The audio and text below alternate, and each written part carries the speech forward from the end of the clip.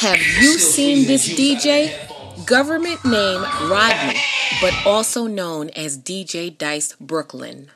The legendary DJ was last seen in Shaolin on his way to Dumbo, Brooklyn to do his Bump It or Dump It segment on the Open Bar radio show for Side Piece Saturday.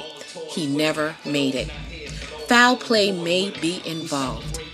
Questioning former and present side pieces and artists who were afraid of possible rejection on the Open Bar show.